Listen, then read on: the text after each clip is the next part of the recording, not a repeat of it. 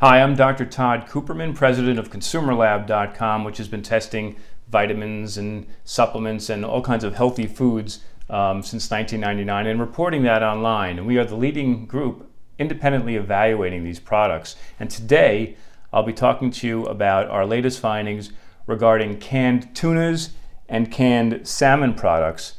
Now, it's very important from a cardiovascular perspective that you eat fish or other seafoods that are high in omega-3 fatty acids, particularly EPA and DHA, and low in contaminants, which can occur in fish and seafoods, particularly mercury, arsenic, and some of the other heavy metals.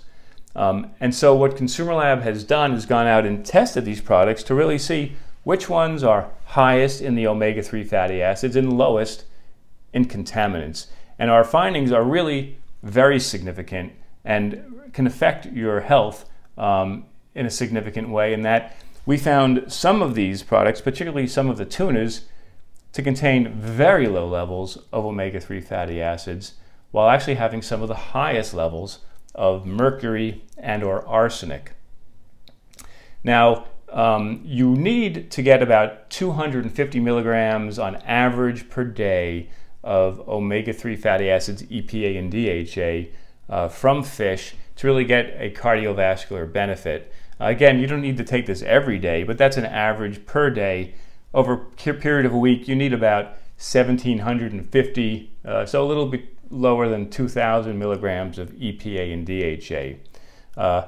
What we found in some of these products is that they actually contained less than 100 milligrams per serving of EPA and DHA.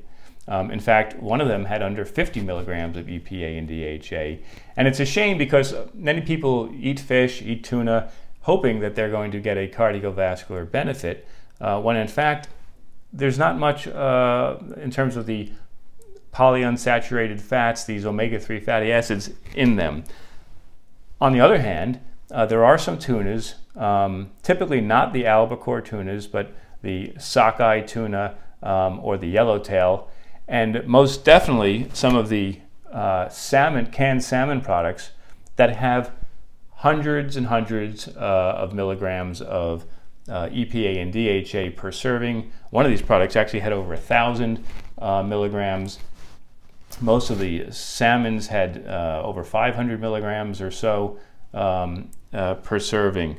So I highly encourage you that if you're going to be eating salmon or tuna, that you look at our report and really get the details on what we found in each of these specific products. I can also tell you that you don't have to spend a lot of money to get a good product. We found that some of the best products, and we identified actually several of our kind of top picks among these, we found that you could get them for as little as 60 to 80 cents per serving, which is a very inexpensive amount of money to spend, to get a good amount of protein, as well as omega-3 fatty acids. Just to kind of take you through the types of products that are here, you have the sockeye salmons like this one. Sockeye salmon is interesting if you haven't had it before, maybe a little bit of a shock when you first see it. It's kind of a reddish orange color, it's a little oily, it has edible bones in it, which actually can provide you 10% or more of your daily value of calcium per serving, which is a great thing. But it's an acquired taste. There's also a pink salmon, which is actually somewhat similar to the white, albacore tuna. Kind of a very light pink, very mild, a little more salmon-y tasting. Tends to have a bit more omega-3 fatty acids than the albacore tunas. And then the skipjack tuna is a slightly darker, kind of slightly redder tuna, a little more flavorful tuna. Again, tends to have lower amounts of mercury and arsenic in it. And then there's yellowtail, which tend to be sold in olive oil. And that's also a slightly darker tuna, but fairly mild. So there are many good options here. In general, though, the albacore, the solid white tuna, is the type that tends to have the lower amounts of omega-3 fatty acids, and unfortunately some of the higher amounts of contaminants like mercury and arsenic.